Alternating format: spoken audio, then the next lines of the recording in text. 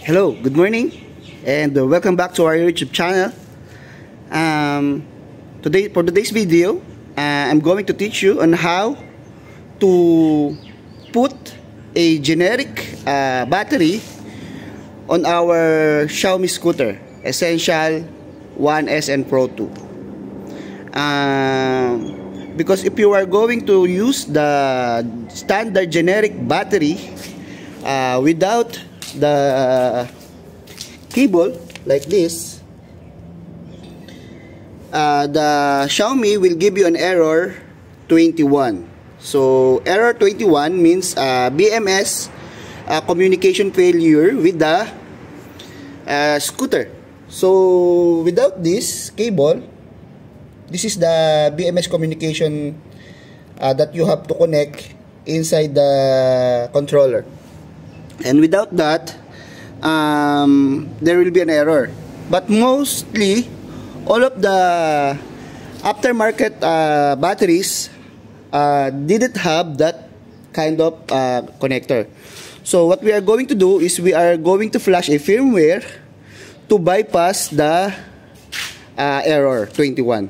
So the downside is that we cannot see the battery bar anymore in the display. So I will show you. So right now I just finished installing the generic battery inside. I just connect the XT30 to the controller, then that's it. But the problem is we have this error 21, see? Because we did not connect the BMS connection, because the generic batteries doesn't have that. So what we are going to do is we are going to flash the firmware. So I will show you how.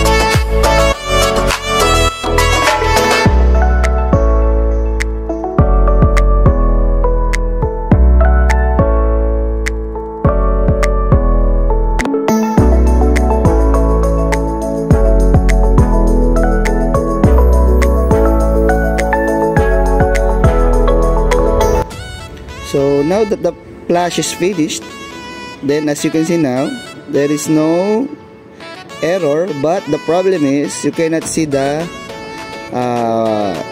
battery level or the battery bar anymore, the charge bar here. So it works.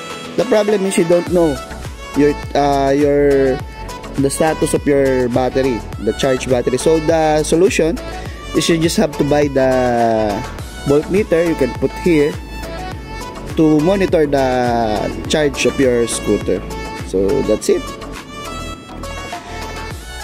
So hopefully this tutorial will help you and guide you on how to flash or how to use the battery without the BMS problem, the error 21 problem. So I will just put the link of the firmware on the description box, so you just have to download it for free. So this disclaimer, this will only work on the older models of the Xiaomi, because right now the new firmware or the new models that came out, you cannot passively flash the firmware without using the ST link, because the engineers of Xiaomi already block us in modifying the firmware by just using the ordinary phone or Android phone. So right now, this will only work on the previous models of the Xiaomi scooters. So that's it. That's the disclaimer that I will give you. So thank you, and if you like this video or it helped you in a way, just don't forget to share, like, and of course subscribe in our channel. So thank you and God bless.